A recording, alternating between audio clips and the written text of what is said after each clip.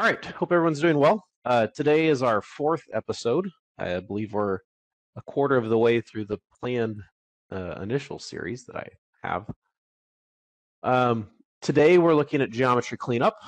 So this is going to be really the first day that we're going to compare some tools together. You know, the first couple of sessions have just been general housekeeping type stuff, right? We've talked about the browser and any issues there. We talked about bringing models in, and then obviously all the selection stuff. And selection is real key. So if you haven't, go back and look at that episode.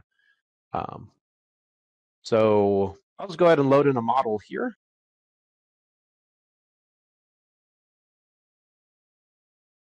We go ahead and find our model here.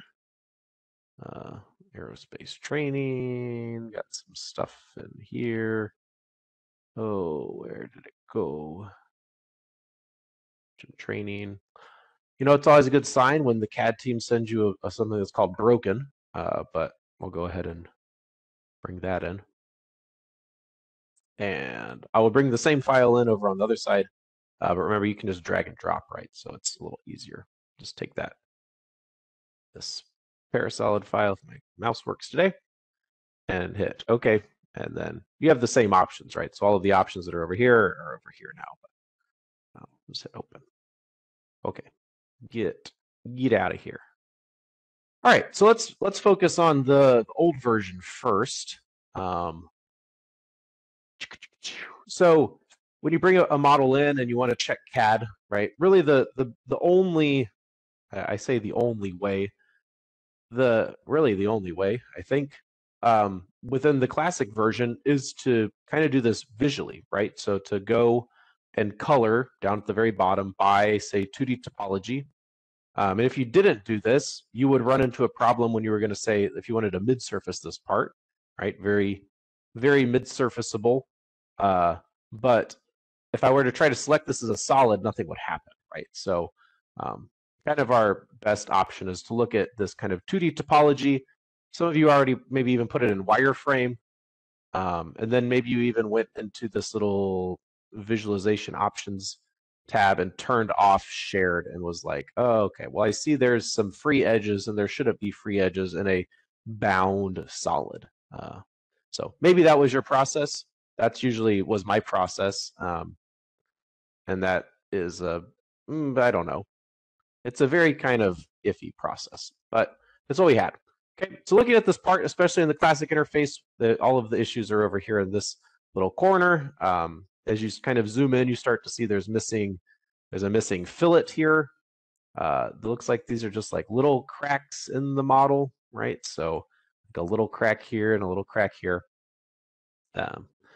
And most of us in the classic interface, this is pretty typical what we would just go to the quick edit panel, right?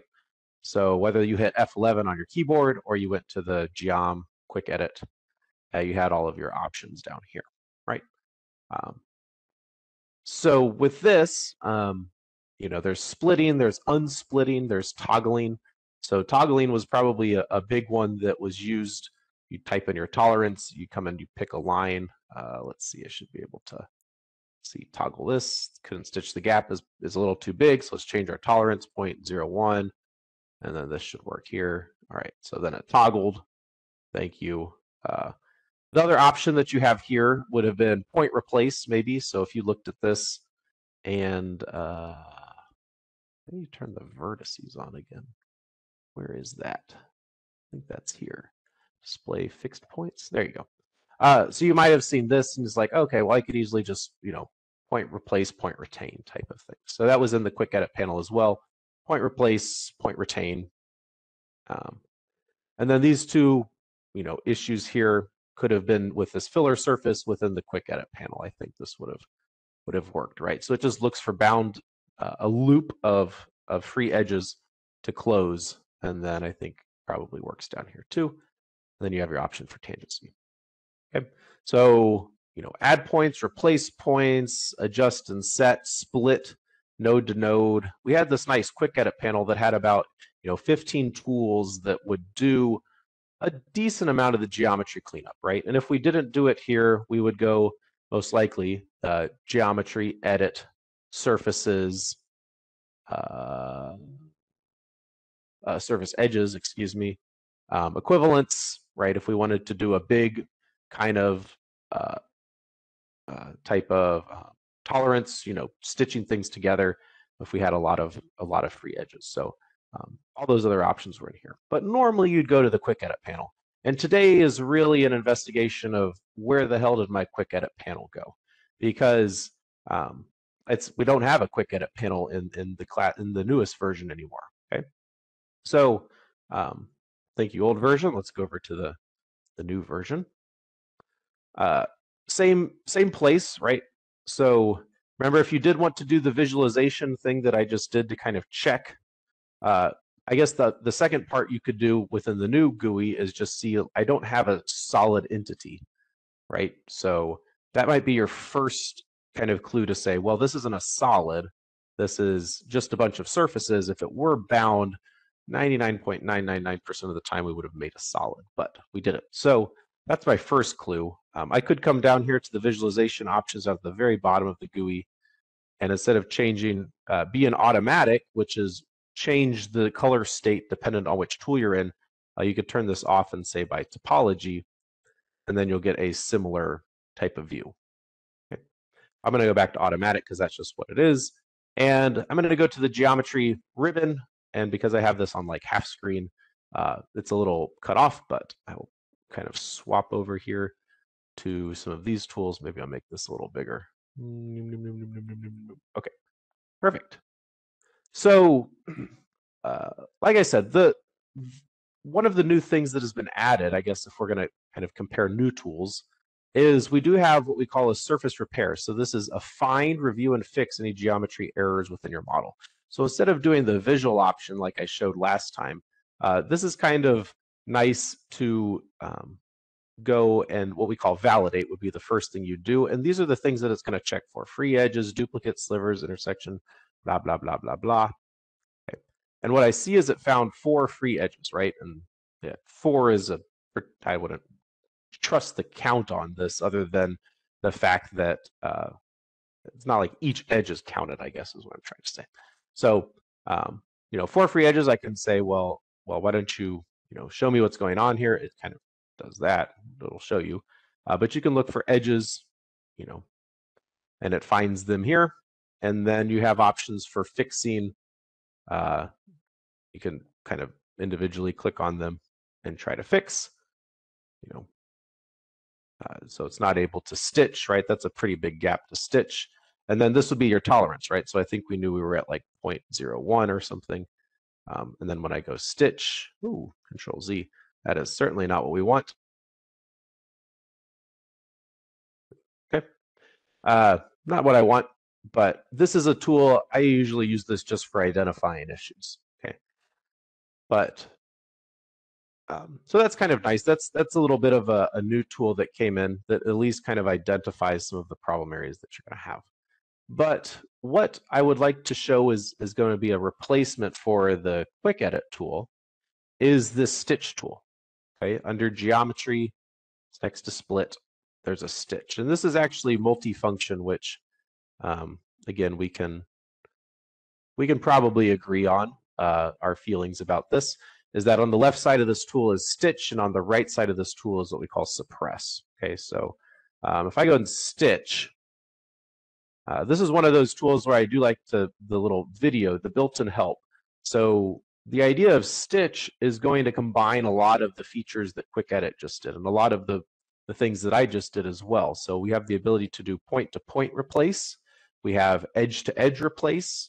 You can just do a big highlight and do like a self-intersect and stitch. You can do all sorts of different things with stitch, okay? And then what stitch going into this tool also allows is that a very similar option to the visualization preferences, where you can say put your model in wireframe mode, right? And then turn off shared edges, right? So you can kind of get that same visualization of just the solid or just the free edges. But again, now that we have the surface repair tool, that's the way to highlight that. So I would probably stick with that tool. Okay, even though it doesn't clean up exactly like I want it to. So back in Stitch, like I said, this will do a few things. First thing it'll do is point replace. So I just click and drag, right? So instead of 2 clicks, I'm going to save you a click.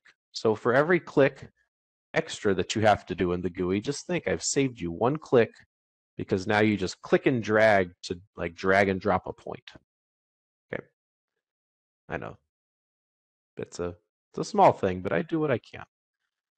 Edge as well, so I can click and drag an edge and close up that gap. Okay, the stitch, yeah, even in the old version we would do this, can be used for a lot of different things. I could do something silly like this and make a little triangle. Sure, it's stitched, but really that's not what I want. So Control Z, undo that. But so to do these two things, right, I would kind of need a filler surface, right? And that's out of the bounds of what Stitch can do. Okay, so in order to get to my filler surface, I'm going to go to Surfaces. Okay, create surfaces, right? So that would be the workflow that we would have here. We have this nice little patch option, and there is a find within patch, so it will try to find closed loops of free edges, essentially. Let's pretend I didn't use that, but so the patch tool will allow us, once again, if we look, we can click a line, and we can also drag over it to kind of review. I haven't released my clicker yet, my mouse, aka. And you can kind of review what that patch is going to be. Okay. And then you unclick, and then it patches. So you can also just go and select a loop of lines. So 4 clicks here. And then you can come up and say play or green check mark, or even your little mouse turns into a little check mark saying like yes, that will work. Okay. So those were the 2 tools, well, the major tools that I use within the Quick Edit over there. And all of the tools within the Quick Edit have a home in the new GUI. It's just not in a single place. So we are working on fixing that. People really like the Quick Edit tool. I'm kind of okay if it's kind of spread out. I do understand that that's kind of annoying. But if I were to offer a solution for that annoyance, what I would offer is that you could make a custom toolbar or a custom ribbon. And you could even come and rename this your Quick Edit tool. Hey, I'm renaming you. Quick Edit. And what you would do is you would go and drag and drop the tools that you would use into the Quick Edit. So the Surfaces tool is quite nice.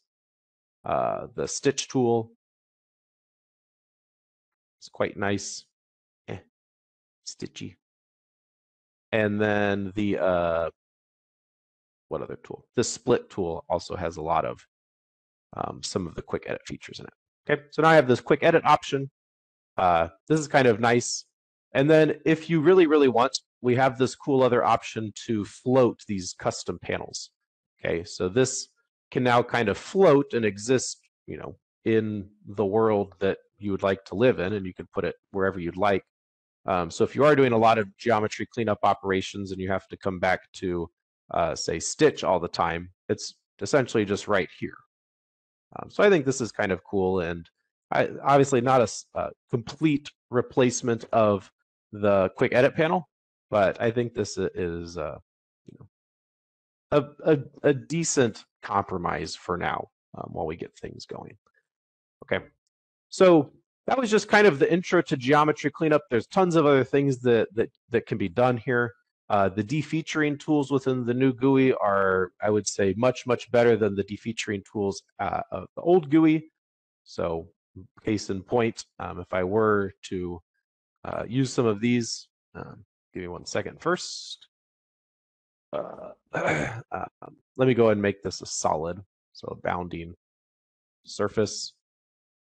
The defeaturing tools within here are infinitely better. Defeature. So if I wanted to defeature some of these small holes, I would go to the holes tool, there's some nice find operations for these holes, and you can easily do this on solid geometry now. And when we do mid-surfacing tomorrow, I'll show not tomorrow, next week, we'll show all this. But the defeaturing tools within the new GUI, especially for hole removal, are infinitely better. And a lot of the kind of manual work of creating surfaces, splitting, is also quite better as well. So with that, I'm going to go ahead and kind of sign off for this session. As always, we'll see you next week for mid-surfacing. And if you have any questions, I will take those now.